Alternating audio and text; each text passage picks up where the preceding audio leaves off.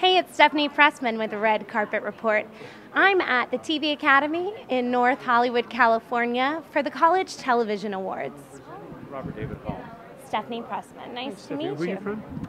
Red Carpet Report. How are we doing over there? So, what brings you out tonight? I am here because I suppose I'm an actor on a hit show, but for 5 years now I've presented the Lorene Arbus Scholarship Award on Disability. So because I'm an actor with a disability myself, they figured, well, he's the right guy to do it. And I know Lorene too, which is another thing.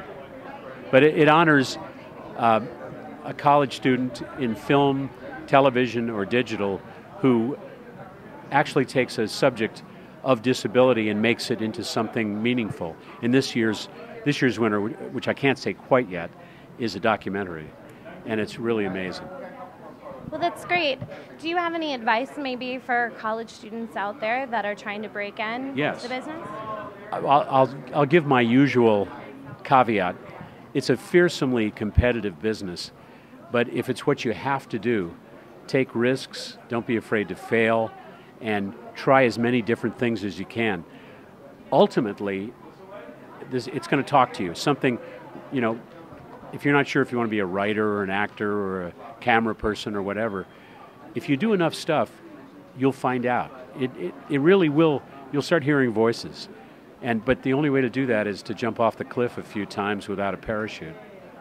And I'm the father of a 30-year-old son. I wish there was an easy way to do it, but there isn't. So have fun taking chances. Do you think that the industry is opening up more to people of all different types and shapes and sizes, with disabilities, without?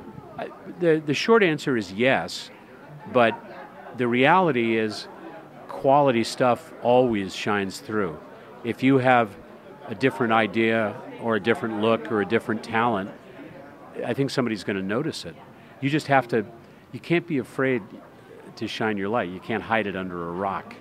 And there's a fine line between being stupidly self-promoting and being confident. And when you find that confident thing, let people know.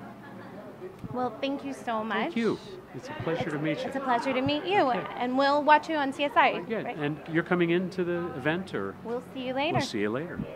Thank you for joining us. If you liked this video, make sure you click like. If you want to see more videos like this one, click subscribe.